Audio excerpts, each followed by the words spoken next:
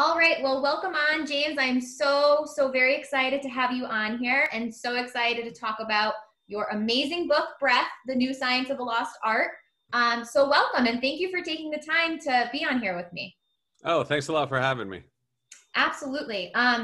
So first question I have is if you want to just share with the audience what made you read this book for those that might not have been able to read it yet. Well, it was a number of things kept accumulating. I kept finding little pieces of research that were interesting to me, and I wanted to explore them a little more deeply. I think a big jumping off point for me was meeting freedivers and learning what they were able to do with breathing and wondering what else breathing could do for us. They told me many things, that breathing not only could help you, learning the art of breathing could help you hold your breath for 5, 6, 7, 8, 9 minutes at a time, but it could also heat your body up and heal yourself of chronic problems. So it sounded like crazy stuff, but I was interested enough to really dig in. Absolutely. Now you knew for a while that you were a mouth breather, or what? Like, let's talk about that. Like childhood wise, were you a mouth breather? Yeah, like where did it all start for you? It's hard for me to go back in time. I see some pictures and yeah, my mouth was open, but I know that I've been mouth breathing at night for as long as I can possibly remember, because I always go to sleep, or I used to go to sleep with a huge jug of water and would wake up with my mouth dry every few hours. I'd wake up, have some more water. And I thought that this was completely normal. As far as, in childhood, there's some pictures, I was trying to think when I was working out or, running around, I'm sure I was mouth breathing quite a bit. But I don't know definitively how much, but I do know in adulthood, when I was working out, when I was sleeping, I was definitely breathing through my mouth for sure. Now, what breathing techniques did you find most beneficial? They're all different tools in the toolbox. It depends on what you're looking for. If you want energy, if you want to relax, if you want focus. So that's what I like about breathing is you can really use these different breathing elements, different breathing practices to elicit different feelings, to make your body react in certain ways to different mindsets. And we know that's true. And it's breathing's great because it's so easy to measure. A lot of people say, oh, it sounds like placebo effect to me, or it's psychosomatic. You can just measure it. You can measure what happens to your blood pressure, to your blood sats, even what's happening in your mind, your brain waves. I mean, these are easy measurements, and it has a transformative effect, just a few minutes of breathing in a certain way. Yeah, absolutely. I mean, kudos to you. Thank you to you for doing, the study that you did with Stanford and being kind of the guinea pig and clogging up your nose and doing that whole thing. I mean, that's why it's so hard, to get research on this. Like you were saying that the doctor said, it's, kind of unethical to be doing this to patients. But when somebody wonderful like you volunteers, it's great for the field because, the results that, were shown, so if you want to talk a little bit like how you initially felt, that first day when you were just completely, obviously clogged up. Yeah, it felt awful. And we knew it wasn't going to feel pleasant. Dr. Nyack at Stanford is like, this is not going to feel good, but we're kind of laughing about it. We said, anyone can do anything for 10 days. It doesn't seem like that long of a stretch of time. And we thought it would be a very slow curve. If anything would happen, we thought it was going to be slow. It was instantaneous. If you look at blood pressure, if you look at our sleep quality, if you look at fatigue, if you look at anxiety, it would just, everything plummeted right from the get-go. So, it's one thing in the daytime because you can take conscious control of your breathing, but it's another thing at night to look at all the data that related to sleep and sleep apnea. So you can't fake that. Right. and it was just so sudden and so horrifying, and just made me think of all those people who, aren't told that the pathway through which they breathe can play a very significant effect on how much they're snoring, and even sleep apnea. Half the population snores, a quarter suffers from sleep apnea, and nobody really knows this. And that was really shocking to me.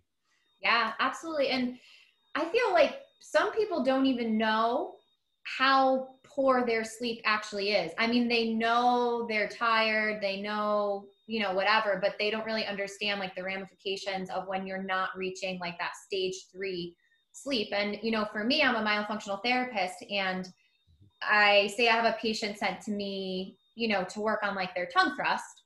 You know, the parents come in and they think that I'm going to do just that. I'm the tongue thrust lady, and I'm going to work on tongue exercises and fix the swallow. And then I start asking them questions like, how are they sleeping? How are they breathing? Do you hear them breathe? Are they snoring? You know, do they get up? All this stuff. And they kind of look at me like, well, first, they don't really know, because for kids, I mean, once your child can sleep through the night, it's not usual for you to, you know, check in on them. So a lot of parents are like, you know, I don't really know. I know that he stays in his room all night.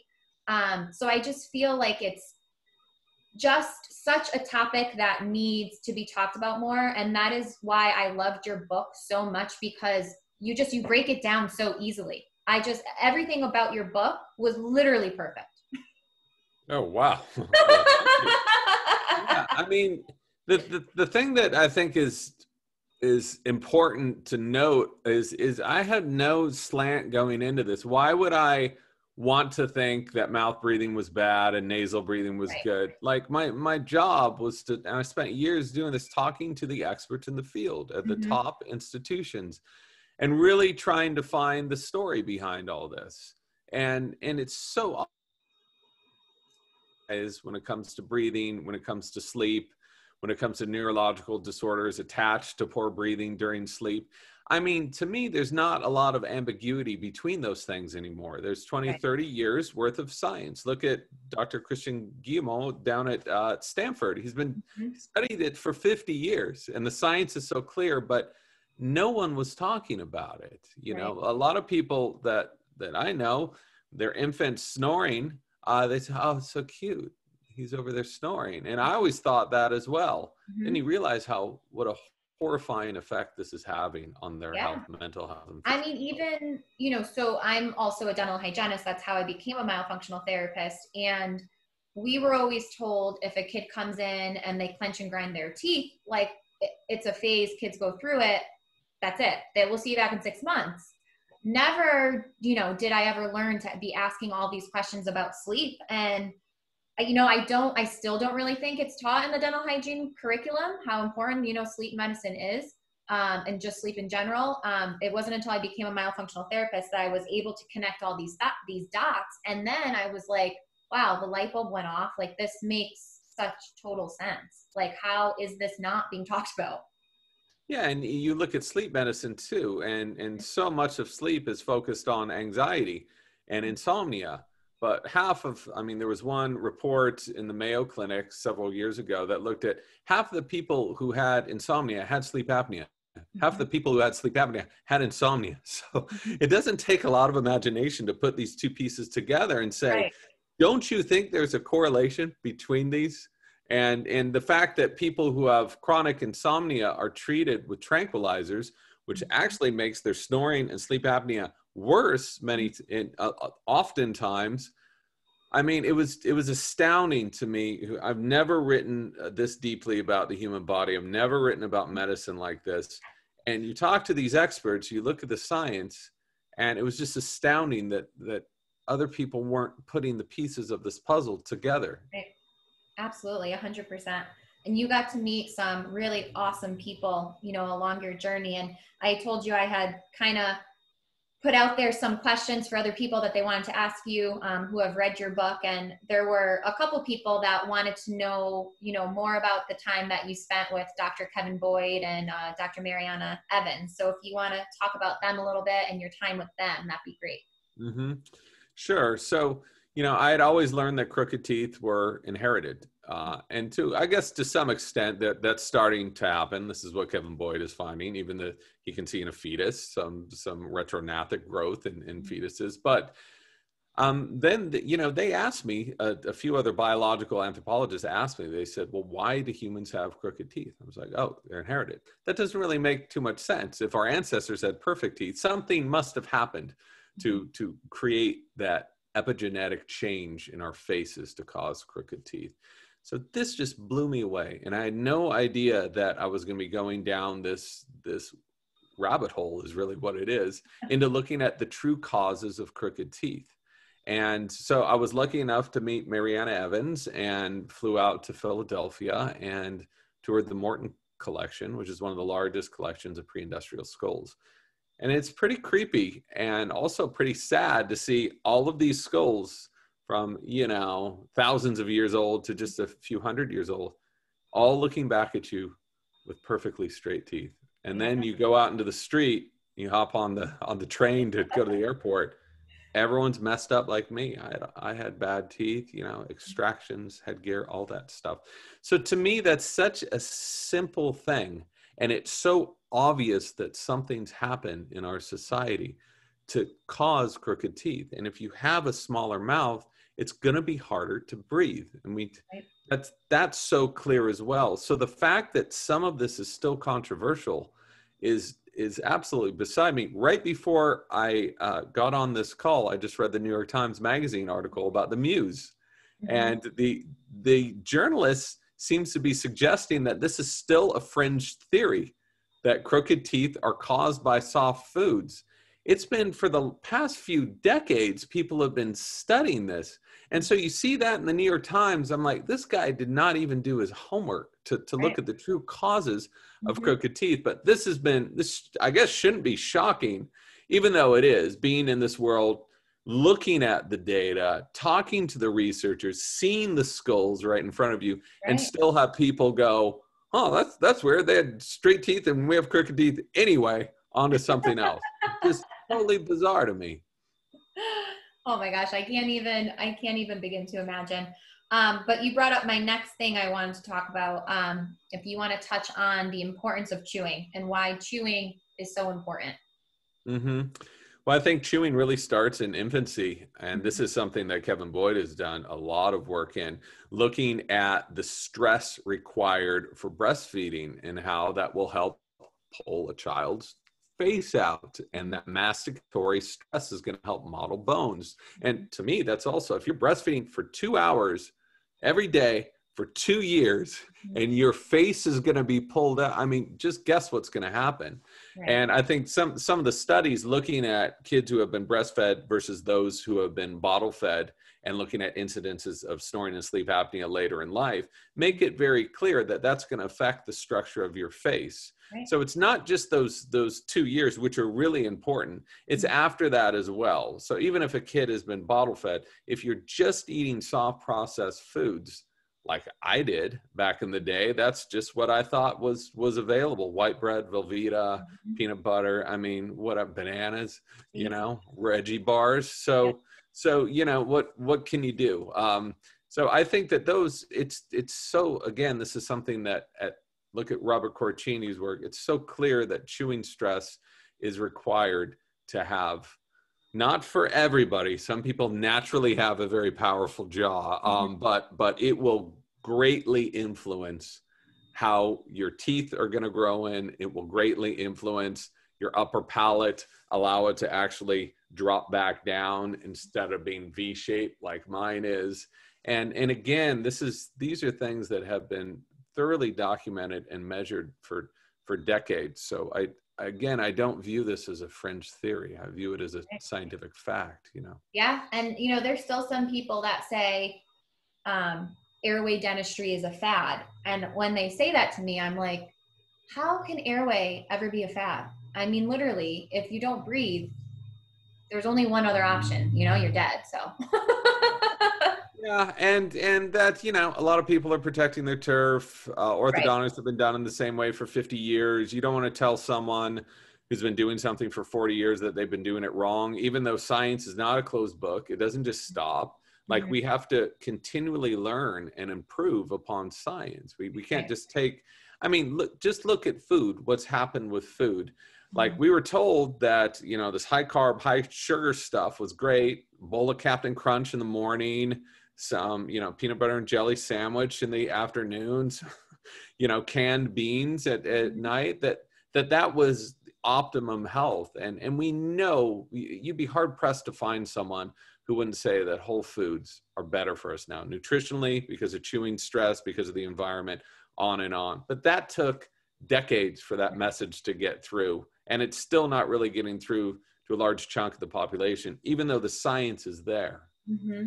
Absolutely. I always say there should be, for everybody, every, pregnant mom, there should be a class for the importance of all of this on the child's airway, craniofacial development, everything, because it's so missed. I had a couple friends, so, we look a lot at like tongue tie, tethered oral tissues, lip tie, all that stuff. And it goes undiagnosed so often, especially if they're not having issues breastfeeding.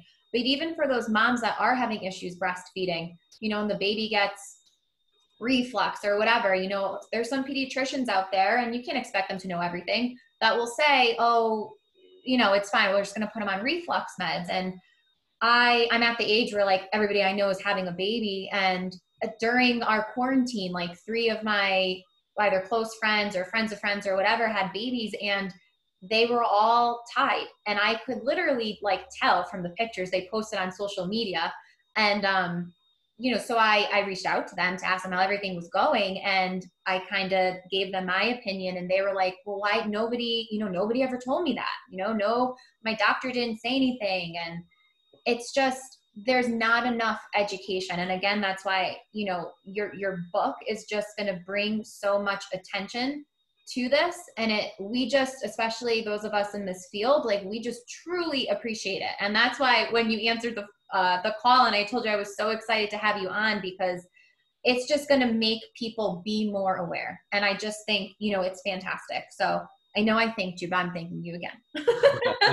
Thank you. I just have to say one thing about that is, a lot of people aren't going to care about the science. They're going to continue soft foods. They're going to eat at Burger King every day. And that's all fine. I'm not one who's going to wants to force anyone to do anything. What I think would be most appropriate, though, is to at least give these people a choice. Right. To say, hey, there is a firm foundation of science showing that tongue tie problems are going to have all these problems downstream. And I was tongue tied.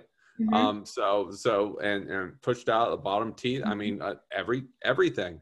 Yeah. So, to give them a choice to empower themselves to try a different approach, to approach the core problems instead of addressing the symptoms. Like the idea of someone has GERD, just being like, here's a pill, take that. Well, why do you have GERD? What's happening in your body to give you that?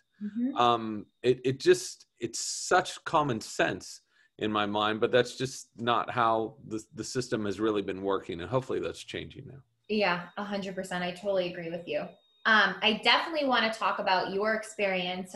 So you worked with Dr. Belfort with the Homeo Block. So if you want to share on that experience, I know I don't want to give away everything that I read in the book. So just you talk about it. And, I know you had some expansion and just let people know. Well, actually, if you want to talk about what the Homeo Block is, because I'm sure not all the listeners know exactly what it is. Sure. So I heard about this device of palatal expansion. I never heard that term before in my whole life. And then I got in touch with Ted Belfort, and we went out to lunch. I was like, is this guy a scammer, a huckster, whatever? And then he showed me some scans of people having significant benefits to their airways by just slightly expanding their palates. And they were also growing new bone in their face. And I said, this is totally impossible. And he had been met with resistance for decades. People were mocking him. His colleagues were mocking him, even though he had scans to show it. They thought he photoshopped the scans. So I thought, well, if I really want to understand this, and God knows I needed some help as well, why not try it and see what happens and take a scan before I wore this thing. So the Homeo Block is, you only wear it at night. It's removable. It is an expander that goes top of your mouth, has a little dowel screw that you turn about every week, and it just very, very slowly opens up to open up that suture in your top palate, okay? And anyone, almost anyone at any age can have expansion, because that suture opens and you can stimulate stem cells with chewing, on and on. So, you know, I wore it for a year. I was very serious about it. I wore it almost every single night, probably 350 nights out of the year, because I wanted to see if it would actually do anything. That's I some started dedication. feeling different. I was just like, I think I'm breathing easier, but I was like, oh, it must be psychosomatic. Until I saw the scans. And I mean, it was so obvious what had happened. I had huge benefits to my airway tone. It opened up maybe 15%. The pus and granulation that was in my sinuses was completely gone, which was probably caused, Belfour thought, we don't know. His hypothesis was that I had upper airway resistance syndrome, which I probably did. So not only did I feel better, is the data was very clear on what happened to me. And he has so many case studies. And we know this from I think Gelb released a study about 10 years ago, Michael Gelb, where they fitted kids with homeoblocks and bioblocks, and found that they were able to increase their airways by like 30% in some areas after 6 months.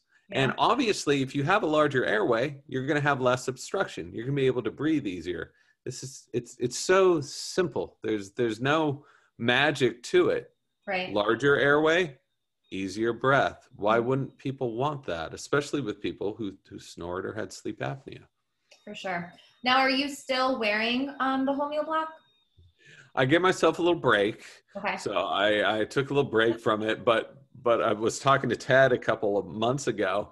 He's like, how's it going? We should take another scan. And I was like, well, give me a few months. So I'm back on it. I'm back on the homeoblock. And so we're just curious to see what's going to happen, if I'm going to continually improve, or if I've reached my maximum of improvement, which has not been subtle at all. It has been pretty profound. And so we'll see in 6 months. I probably won't write about this. I'm just curious. I was like, can you continually improve, or do you reach a plateau? I guess right. We'll see. Yeah, to be determined. Okay, so one of the questions somebody had was, so you have a deviated septum. Why did you choose not to have it corrected surgically? Yeah, when they took a CAT scan at Stanford, Dr. Jack or Naik was kind of laughing at my sinuses, which is not you don't really want your doctor to, when he's looking at a scan of you. So he said, you're a candidate for nasal surgery. But I had heard so many stories about, so to be clear, nasal surgery, sinus surgery is life-changing for so many people. When it's done right, it will absolutely transform someone's health, their happiness, their physical activity, like on and on and on. So I'm a big fan of it, but it has to be done right. And I had heard some stories about people who had too much of their sinuses drilled out. So there wasn't enough resistance. We need that pressure to extract oxygen most efficiently. I talked to these people. It's a huge population of people. It represents probably less than 1% of the people who've gotten nasal surgery. But still, that wasn't necessarily why I didn't do it. It was mostly because I went down the hall from NIAC and met Ann Kearney, who's a doctor of speech language pathology at Stanford. And I was talking to her about it. And she said, I was a mouth breather for decades. I thought that this was normal. And she was slated for surgery. It was so bad. But knowing what she knew about the nose, which was a lot, knowing what she knew about the body's ability to heal itself, she thought, oh, I'm going to try to just breathe through my nose. I'm going to use a little bit of tape and see what will happen. After a few months, her nose completely opened up. So inspired by her, instead of rushing into surgery, I said, well, at least I'm going to try this first, which is always a good thing. Try the mellow thing. Use a neti pot. If you have allergies, maybe a little Claritin can help. Use your nose as much as possible. Use a little bit of tape at night. And that's what I did. And I have had no problems. And this is clear from the scans too, that I've shown mass improvement. So I just want to be clear. This is not to steer anyone away from fixing the septum at all, but each person's different. And what I would suggest, and I'm only suggesting this after talking to the real pros in this field, is start slow. It's not, if you've had a deviated septum your whole life, it's not going to hurt you to try healthy nasal breathing for a month or to Right. use a neti pop for a month. And that's exactly what NIOC does. Something like 23 out of 28 people who used a low dose steroid in a neti pot didn't really feel need for surgery after that, or a balloon sinusplasty, which isn't surgery. It's a little balloon that goes up there and opens it up. So my personal opinion, if I still needed some work done, and I do aesthetically, I'm not going to do anything about it now because I broke my nose like 4 times. If I did need to breathe better through my nose, I would try those mellower therapies first, because there's no harm in doing that. For sure, 100%. And, nasal hygiene is also something I feel like that isn't practiced enough or even really talked about, even just a preventative measure. We talk about this a lot as myofunctional therapists. We brush our teeth, we take showers, but nobody really thinks to take care of our precious nose, which we know to be very, very important. So you had brought up lip taping a little bit, which made me think about reactions from my patients when I talk about lip tape, and they say to me, well, how am I supposed to have a sip of water if my lips are taped? And I'm like, well, you're not supposed to need that sip of water. So interestingly, I didn't know about vasopressin, which I learned about in your book. So if you want to talk about, vasopressin and kind of that correlation between how you really shouldn't need that drink of water in the middle of the night. Sure. So I learned this from Dr. Mark Brittny and Dr. Stephen Park, 2 real experts in this field who were kind enough to conduct a few interviews with me. Stephen Park's written a few books about this. And as a journalist, that's my job, is to go out and talk to these people and accumulate this research. I was fascinated by this as well. So when you aren't entering these deep stages of sleep, your body doesn't release this antidiuretic hormone. And if it doesn't release this, you are going to feel the need to pee more often, because the way that an animal can sleep, I watch my dog sleep in, 14 hours a day. The way that she can do that is because of this release of this hormone. And so when people have sleep apnea, or even to a certain extent when they're snoring and constantly are being woken up and not able to go into those deep stages of sleep, and Matthew Walker talks about this as well in his awesome book, Why We Sleep, then it disrupts the body's functions. It disrupts how that hormone gets distributed, and it disrupts your ability to hold water properly. Right. And this was something that we noticed in the Stanford experiment when we were mouth breathing, our noses were plugged, is I was waking up to pee like 3 or 4 times a night, which was bizarre. Even when I said, okay, no water 2 hours before bed, it didn't matter. And so it was very strange to actually feel that in your own body. So, like your patients, I used to sleep with a big glass of water. Ever since I started closing my mouth at night, I have zero need to do that. I mean, I'm talking for decades. I slept with a big glass of water, and it didn't matter, hotel, camping, whatever. I always had to have water by. So I think the thing that turns people off to sleep tape, and of course I have some right here, is that people think that this is, some hostage situation. People with anxiety, they're like, how do you do this with a beard? It's impossible. You need surgery. What I think has not been communicated very clearly is, this is how I sleep tape. I know a lot of people use it in different ways. That's all great. There's Somnifix. There's all these other products. I take a piece about that big and put it right here. So I can talk to you. Right. I can breathe out of the side. I can cough. If I suddenly want to open my mouth, I use my tongue and it comes off. So when people say, I can't believe you're, prescribing this to kids are going to choke and die, it's complete fiction. And if you look at Patrick McEwen's myotape, which I think is fantastic, it's like, okay, in my mind.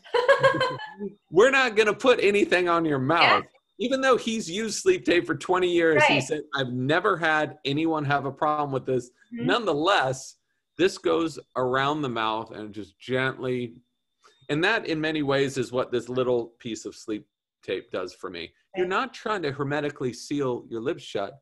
You're just trying to train your You definitely don't want to put a piece of duct tape over the lips. That's for sure.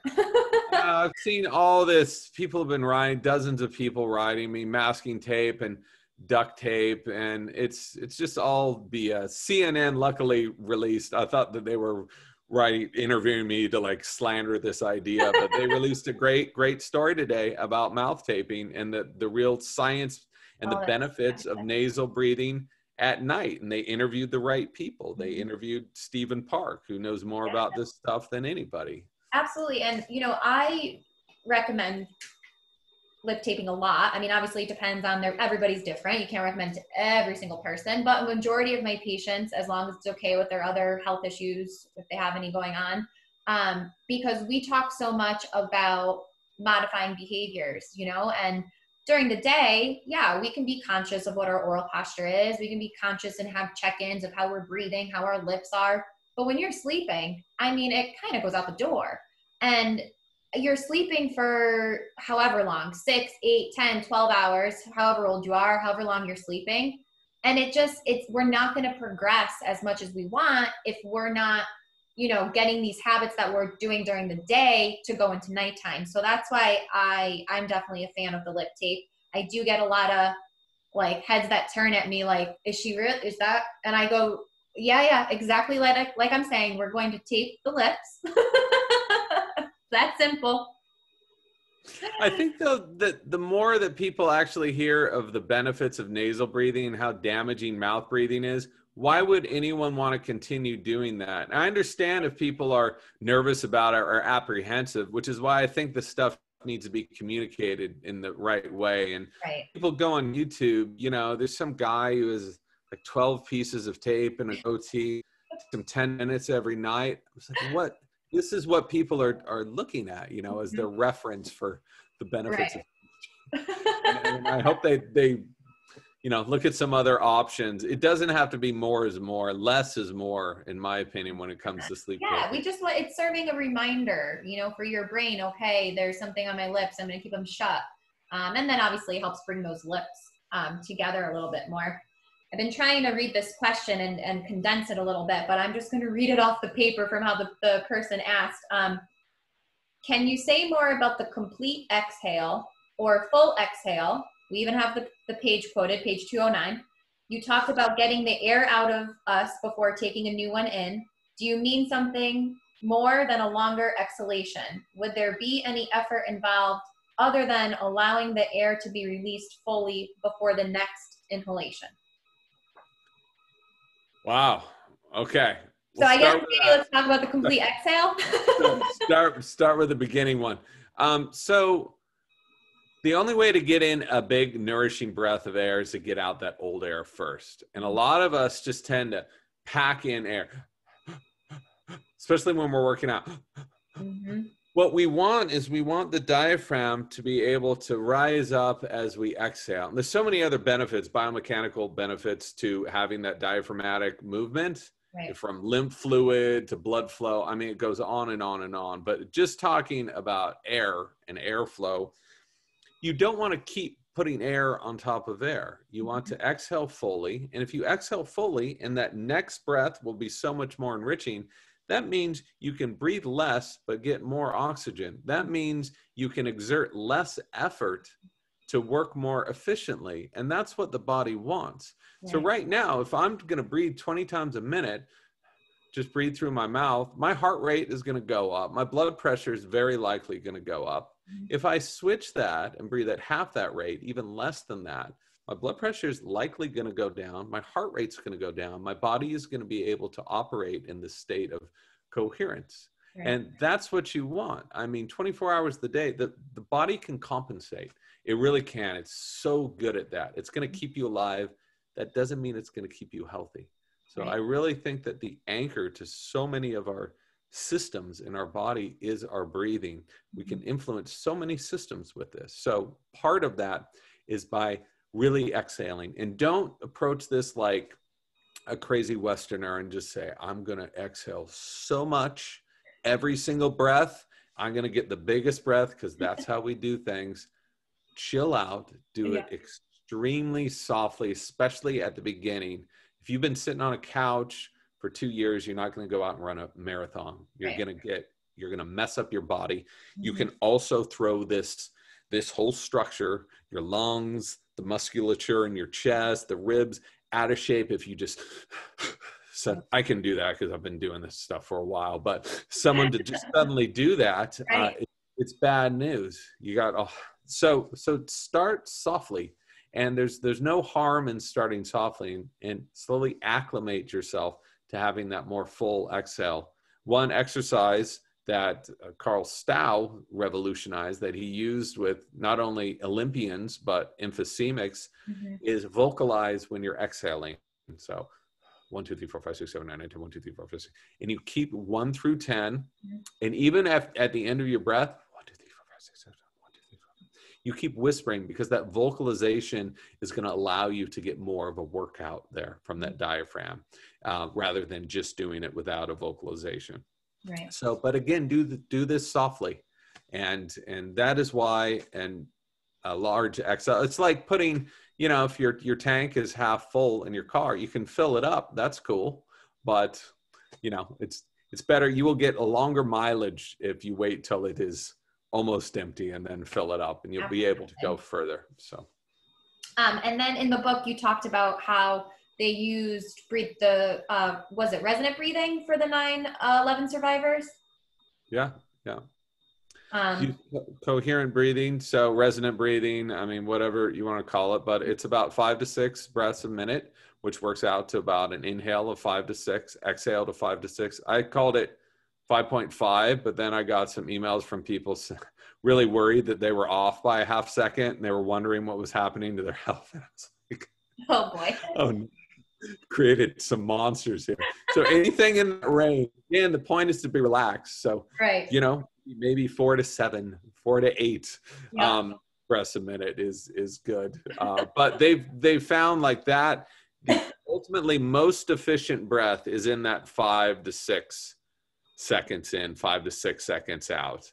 And you can see this again, breathing so great because it's so easy to measure. You look at autonomic nervous system function through HRV, you look at blood flow, you look at oxygenation of the brain, and they've done all these studies and found that just breathing this way can place the body in that state of resonance or coherence or efficiency or whatever you want to call it. Now there were some questions asked by, look on my phone quick, some CrossFit people. And they wanted to know if they should be exclusively nasal breathing during these, particular CrossFit workouts. I'm not sure if you're familiar with all of that, but if you want to touch some on that. I've done a lot you're of reading that. This person right now, I think your book's on cue. He's finishing Patrick McCune's The Oxygen Advantage, and he's like super ready to learn about all this. Yeah. So for 10 years, I boxed and did very intense martial arts and grappling and all of that. And this is some of the most, to me, it was certainly the most physically demanding exercise that I could ever do, especially boxing. And I would still be doing it if such gyms and places were open right now. So I always thought there's no way I'm going to be able to get enough air in, especially during these states. And so you open your mouth and you just start breathing like that. But we've shown through so many decades of research that once you acclimate to nasal breathing, I'm not saying you can immediately switch and you're going to have the same level of performance and recovery. You aren't. So it takes a while to acclimate to this, which is why so many people give up on it. Even after a few days, they said, screw this. There's no way it's working for me. I can't. Sometimes Dr. John Duyar found that this could take weeks or months. Yeah. But the advantages of this are so clear and so pronounced. And that's been one of the most wonderful things, is hearing from runners, ultra marathoners, from boxers, from CrossFit people saying it really sucked the first couple of weeks of doing this. But once I got it, oh my God, my performance increased. My recovery took about half the time, because what you're doing is you're using oxygen most efficiently. If you are breathing into your chest and you're breathing, you are filling up your mouth, you're filling up your throat, you're filling up the bronchi, but you're not filling up the lower lobes of the lungs. So there's no gas exchange in these areas. You are forcing yourself to just breathe taking air in and out without using it. So breathing through the nose is going to slow down and pressurize that air. You get 20% more oxygen compared to mouth breaths, the same amount of breaths. So 20%, you think that's not going to help you for endurance and performance? It will. But again, a lot of the pushback is people say, I've tried it, I can't do it. But if you look at Phil Maffetone, if you talk to CrossFitters who have done this, if you look at Dr. John Douillard's work, you know, decades of work on this stuff, it's so clear that the benefits, and this is not psychosomatic again, it is measurable benefits to this. Absolutely. Now, have you used the nasal dilator when you worked out? I have not. I just got some of those in the mail. Someone wanted me to try them out. And so I said, I'll try it.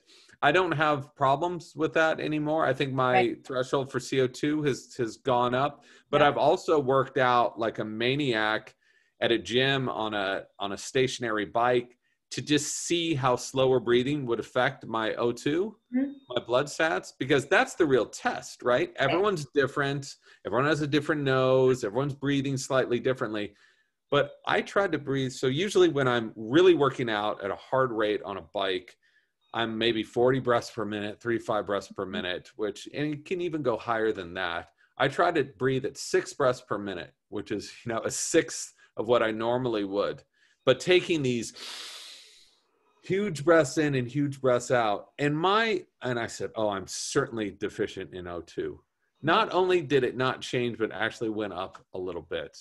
So that need to breathe is caused by an increase of CO2. It's not caused by oxygen. So anyone who says this is, I can't breathe, I'm not getting enough oxygen. I guarantee, well, I won't guarantee, chances are very likely that increase of CO2 is giving you that feeling. Yeah, that's what I think. Sometimes I get a little too geeky for my patients because I'll start talking to them, because I'll ask them when we start working on nasal breathing, and I'll say, how are you feeling? And they'll say exactly that. Well, I feel like I'm not getting enough oxygen in. And I'm like, well, actually, it's the exact opposite. What you're not used to is having those higher levels of CO2 in your body. And you need the CO2, because if you don't have the CO2, the oxygen won't release from the hemoglobin. And they're looking at me like, okay, lady. Yeah, no, that's when you lose them. I mean, luckily in the age of COVID, it seems like a lot of people have one of these. They're $20 on Amazon or whatever. And to me, this is such a fascinating, especially a lot of people don't care about this stuff, but for a CrossFit person who's really like sort of geeky into that stuff, I would highly suggest working out as hard as you can, breathing through your nose versus breathing through your mouth, and looking at your blood sats. And I think you will be very surprised at what's happening. Yeah, no, that's a really, really good tip. And then I found his other question. So we already did that one. He said, in exercise output, where's the threshold for training using nasal breathing only at, say, a lower threshold versus training with an open mouth, but performing at higher thresholds? I have an answer for that. It looked like you were a little disturbed by that question. But yeah, I think I have to read it again. No, this is these performance people, you know, they are hacking their body to be total badasses, and all these little things absolutely matter. You know, a 1% difference one day to the competitor, to somebody else, it makes a difference. So what I learned from Anders Olsen, from Patrick McEwen, from many other people who have studied this stuff with elite athletes, with Olympians, with rowers, with ultimate fighters, I mean, on and on and on. They said, you do not work out harder than you can breathe correctly. So that moment when you're like, you need to slow down. And this is a hard thing for people because they're going to say, I'm not getting my workout. You need to slow down and build your aerobic base up. Because how do you burn fat? You burn fat with oxygen. So if you're slipping into this anaerobic zone, you have more lactic acid. It is not as efficient, especially for making yourself fitter. You can slip into that on occasion. I know these really elite athletes use the anaerobic zone and they try to maximize it.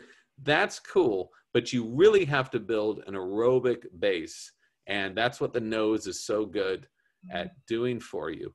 So I think that, again, when you look at these elite athletes who have switched, the science is very clear, the benefits of it. So don't work out any harder than you can breathe correctly. We'll look at, what was it, Sonia Richards-Ross, right? Yeah. She trained using the Buteyko method. And you, like in the pictures, if you Googled her and you saw her running next to the other two competitors, their mouths are wide open. And here she is, like, doing her thing. I mean, she was only the top sprinter in the world for 10 years. So don't take her word for it. No, but there's so many others. I mean, not just, she's a great example because the photos, she just has this placid look, just destroying everything. Destroying everyone. And her recovery is so much more efficient. It takes less time because her heart rate is lower working at those. Anyway, it's the way to go. It's difficult, but stick with it. And then I want to end on this question that somebody asked, which I actually loved. She wanted to know any challenges and pushback you received regarding your work, and any encouragement you have for those of us fighting the fight daily in this field, trying to create, you know, a healthier world, healthier breathing habits, you know, for our children and our families and just everybody. Mm-hmm. I expected a lot more pushback, I'll be honest, and was braced for it. And I have sort of this council of experts at some of the top institutions, Stanford, Harvard, and UPenn, and who were ready to really dig into this.